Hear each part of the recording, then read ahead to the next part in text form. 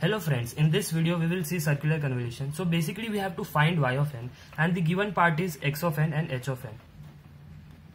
So x of n is the input signal and h of n is the impulse response.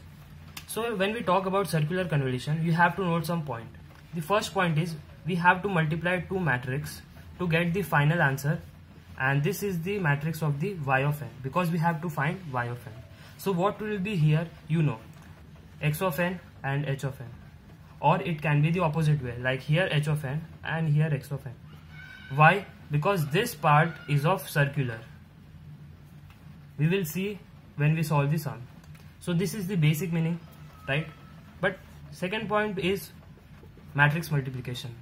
So you know that m cross n are row and column, and similarly p cross q is again the row and column, but they can be multiplied when these two are equal, and for that p should be equal to n. So if these are equal, final answer can have row and column like this. So this is the matrix multiplication rule you should know, and this leads me to the next point. Next point is to make this possible, length should be equal.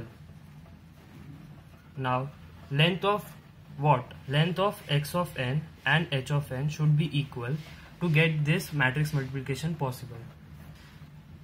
So let's simplify the signal. So the first point is to simplify our signal.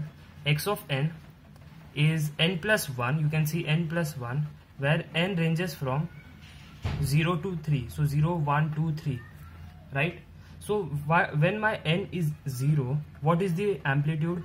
0 plus 1, that is 1. So amplitude is 1, why my n is equal to 0. This arrow means n is equal to 0. Alright, this arrow means n is equal to 0. Now further n would be 1, 2, 3, 4 and so on. Now let's take the second point, n is equal to 1. When I talk n is equal to 1, our amplitude is 1 plus 1, that is equal to 2. So when n is equal to 1, amplitude is 2 and so on, 3 and 4. See, last point is when n is equal to 3, our amplitude is 3 plus 1, that is 4. After that our signal is equal to 0. All would be equal to 0, so neglect that.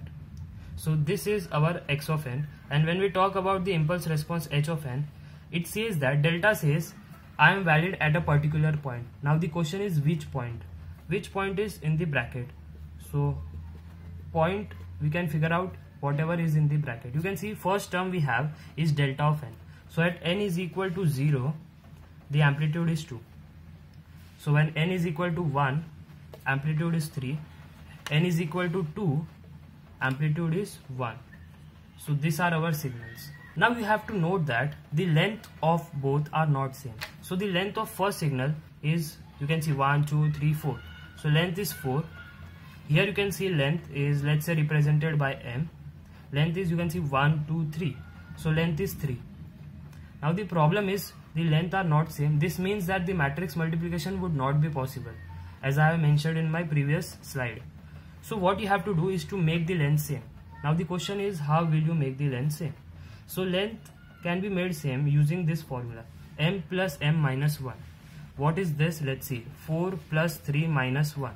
So this lands me to, you can see 7 minus 1, 6. This says that the length of x of n and h of n should be made equal and the length should be 6. Alright, now how I can make this length as 6? You can see length is 4. Now I have to convert this length from 4 to 6. This means you have to add the extra zeros. So now you can note that our length has changed from 4 to 6. 1, 2, 3, 4, 5, 6. So now our length is 6. When we talk about h of n, again we have to add 3 0. See, 0 are added. Now you can see that 1, 2, 3, 4, 5, 6. Our length has changed from 3 to 6. Now the length of x of n and h of n are same. Now we can do the matrix multiplication. Now we have to fill the matrix. You can see that two matrices are multiplied to get the final matrix, that is y of n. X of n is here and h of n is here. It can be the opposite, x of n can be here and h of n can be here. But I have taken h of n here. Okay, x of n is this signal and I have filled directly 1, 2, 3, 4, 0, 0, no problem. But here is the circular part. So you can see that first line is 231,000 as per h of n values. Now what will be the rest, because this is now 6 into 6 matrix. Okay, so first line is this. Now what would be the next line? Let's see that. First write this ending part at the first, then follow whatever the value from top to bottom. So 23100. Again this bottom value at top, then whatever is the value from top, start writing down till the bottom, till here. So 02310. Similarly bottom part will go up, then whatever is the value at top, start writing down up till here. So 0023, last value is 1. Similarly the rest. So in this way you will fill this matrix. Now if you have a doubt whether I have filled this matrix right or wrong, so you have to take a note that in the diagonal the values would be same. So you can see 2 2 2 values are same, 3 3 3 values are same, 1 1 1 0 0 0 0 0. In the opposite side it's also same. You can see 0 0 0 0 0 1 and 3. If this is satisfies, then you can take a recheck that yes, the matrix is filled right. So we have this matrix, we have this matrix. Now we have to multiply that. I will show first value how we can multiply that. See, 2 multiplied with 1, so 2, plus 0 multiplied with 2, 0, 0 multiplied with 3, 0, 0 multiplied with 4, 0, 1 multiplied with 0, again 0, 3 multiplied with 0 is again 0. So value is 2. Similarly for the second value, you can see 3 multiplied with 1, 3, then 2 multiplied with 2, 4, then 0 multiplied with 3, 0, 0 multiplied with 4, 0, 0 multiplied with 0, 0, and 1 multiplied with 0 is 0. So 4 plus 3 is 7. Similarly you have to fill the rest value. Now you can see that the value of y of n is this after solving this matrix multiplication. So the final answer is 2, 7, 13, 19, 15, 4, and it start at 2. So for rest also it start at origin. So arrow means the origin. At 0 the value is 2, and so on. Let's take a quick recap. What we have done is we had equation of x of n and h of n. We have simplified in the form of this some amplitude. Okay, now further we made the length same. Why we made the length same? For the circular convolution.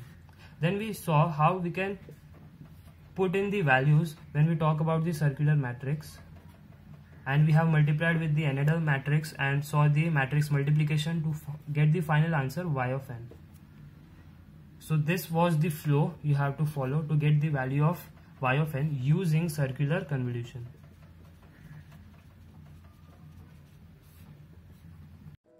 तो friends, अगर आपको मेरी video पसंद आ रही हो then to like this video, share with your friends and subscribe to my YouTube channel. तो मिलते हैं अगली वीडियो में. Till then take care. This is Shrenik Jain. Peace out.